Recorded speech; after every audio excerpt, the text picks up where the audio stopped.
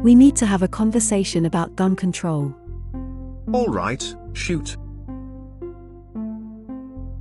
Welcome back to Bobbville. Yep, welcome back. Alright, let's get into it. So last time around we got our player to shoot, so check that video out if you haven't seen it yet, because on this one we're taking it one step further and adding some weapon pickups. So last time we had our empty gun holder holding our handgun, because we're basically going to make a list of guns.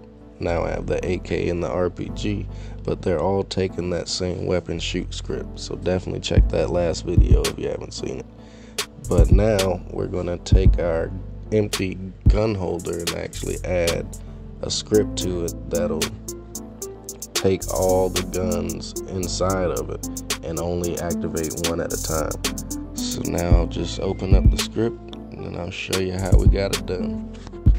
So the whole idea behind this script is to grab our weapon holder and the guns inside and to only have one active at a time.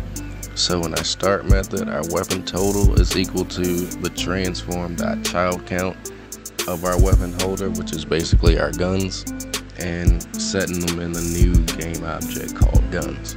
And then our for loop is just cycling through the guns and setting them all to false.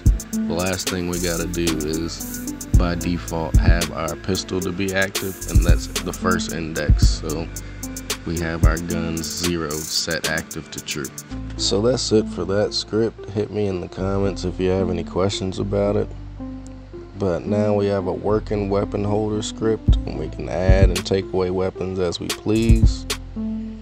And the only other thing to do now is in our player object, I have a gun change script. It's really easy, so let's open it up and take a look. So yeah, it's pretty easy. The only thing we're really doing here is grabbing our weapon holder script and calling it weapon. And whenever our player runs into something labeled as one of our weapons, we'll set all the other weapons to be false and then that weapon to be true. So you see I have our tags, our RPG, our AK, and our pistol. But then our random tag has this random dot range in here.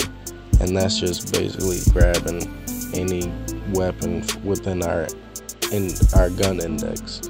And then we have a completely optional enumerator in here that's just setting our weapon back to our default pistol after a certain amount of seconds. But yeah, that's pretty much it for that script. It's pretty straightforward, but feel free to hit me in the comments if you have any questions about it. Our player is pretty much swapping between items when he collides with them. So the only thing left to go over is the actual boxes that he collides with, which is just pretty simple, straightforward, standard boxes. They have particle systems that play when he collides with them. And it's like 3 lines of code. I can kind of show you here in a second. But just be sure to make sure that the tags are labeled correctly. Add the tags.